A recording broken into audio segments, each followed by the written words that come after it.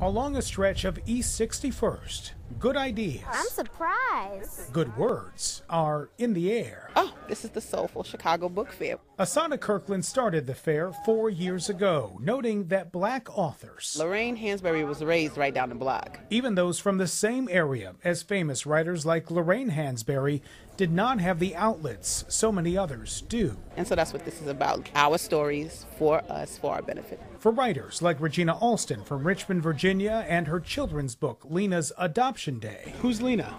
Lena is me. It's my story, growing up in foster care. Well, this fair means a lot. Each child has a different story, but Lena just tells mine. So I wanted to share my story with little children.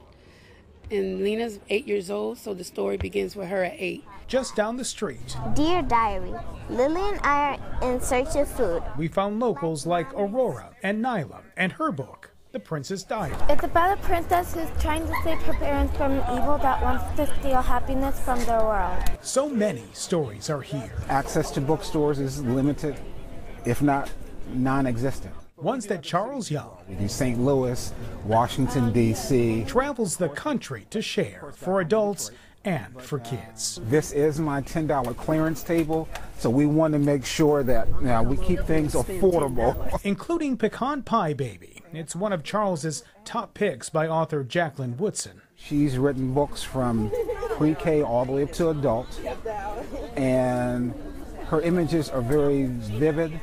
It's vital that young folks, as well as adults, have images, like I said, that look like themselves, and it opens up a whole world.